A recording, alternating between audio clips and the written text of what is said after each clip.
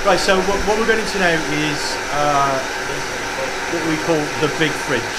As far as we're aware, this was the biggest dilution refrigerator with a demagnetisation stage made, and this came online in the middle of the 90s. Fantastic fridge, it's still going strong, and this is working at the moment.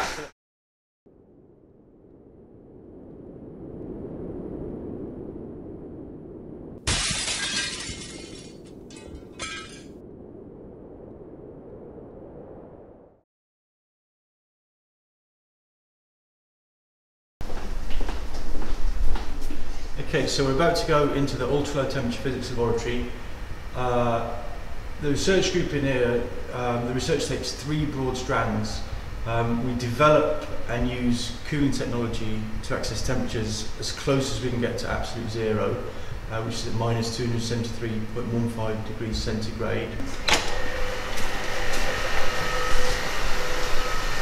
Okay, so at the moment there are 4 research cryostats in the lab. This is the oldest one, which is still going strong after being built and brought online in the late 80s. It was refurbished a few years ago. We're just getting ready to cool this guy down. It's a huge amount of electronics, computer control. The heart of the machine is deep inside this dewar, which the blue thing, which contains a vacuum space, then a space for liquid nitrogen at 77 Kelvin, then another vacuum space, then a bath full of liquid helium at 4 degrees above absolute zero, 4.2 Kelvin. Then there's another vacuum inside that, and we stick what's called a dilution fridge inside there, and that's a fridge that works on a similar principle to the fridge you work at home, but the working material in this fridge is a mixture of helium-3 and helium-4, and then bolted on to the bottom of the dilution fridge are our experiments in what's called the nuclear demagnetisation stage, and the helium-3 that is then cooled by the copper cools to approximately 100 microkelvin. These are the lowest temperature helium-3 experiments worldwide, and that's one of our unique selling points in this lab. So that's in screensaver, and that's actually what his cell looks like deep inside the cryostat. And if you can see, that's 1mm graph paper. This whole thing is about 2 centimeters square. So all this cooling effort is to do an experiment that's on the order of a cubic centimetre.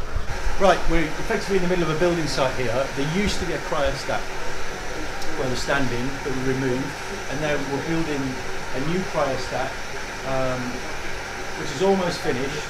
And this cryostat is specifically designed to cool devices on chip, nanoscale devices down to the lowest possible temperatures.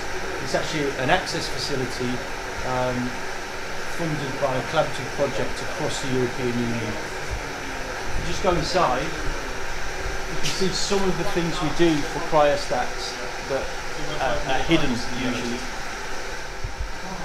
There's lots of games you have to play in low temperature physics. So you've got a fridge which has got cooling power, but the outside world is trying to heat it up all the time with heat leaks, and you can imagine it's a huge temperature difference between a few millionths of a degree and the 300 Kelvin of room temperature. So there's lots of heat sources that we have to be careful about. So when you come in, you'll see the room is tin.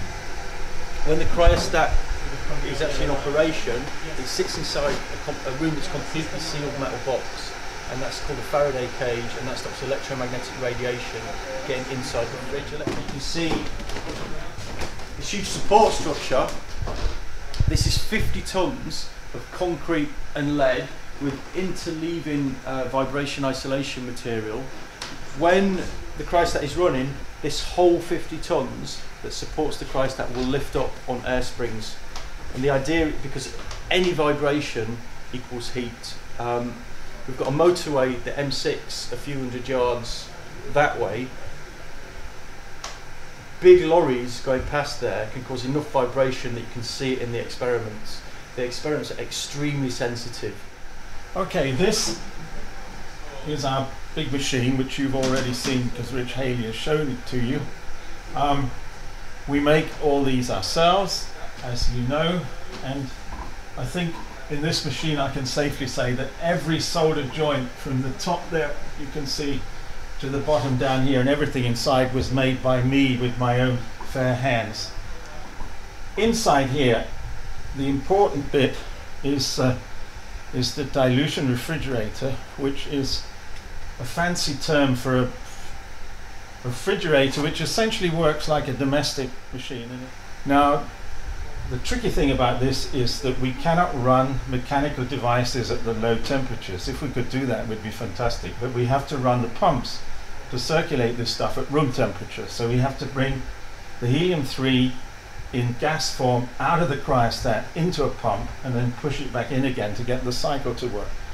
So we have warm helium-3 coming in and we have cold helium-3 going out, and the tricky bit is to cool the incoming warm helium-3 with the outgoing cold helium-3, and to do that we use these little devices, which are, this is a heat exchanger, and essentially what we have is a box there which will have the concentrated helium-3 flowing through it, a little box here which will have the dilute helium-3 going through it, and separating those two streams is a pad with sintered silver on it.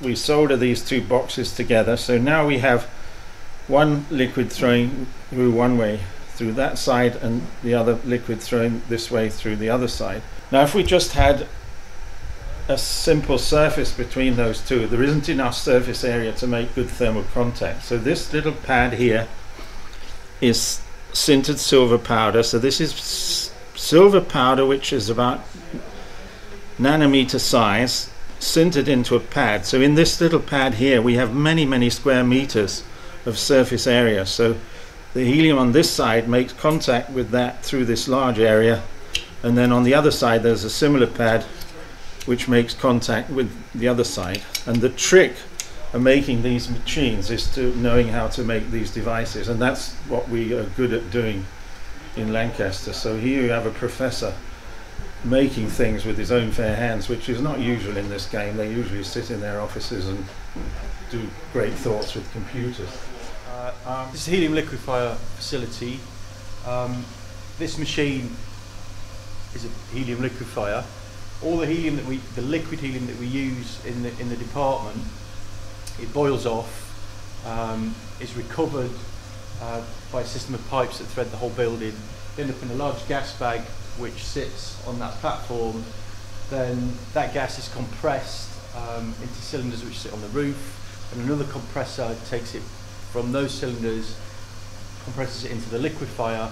The liquefier does what it says. It turns a gaseous helium into liquid helium at 4.2 Kelvin, 4 degrees above absolute zero. We use the helium in the transport tubes to put into our cryostats in the lab.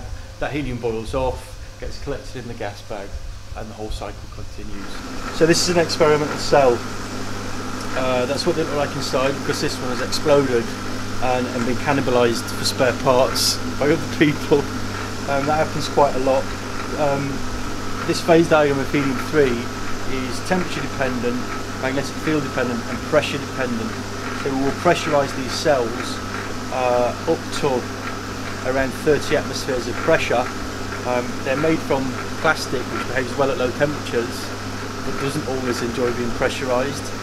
So sometimes the end of your experimental run comes when your cell goes pop, and that's what's happened here. The poor thing has exploded.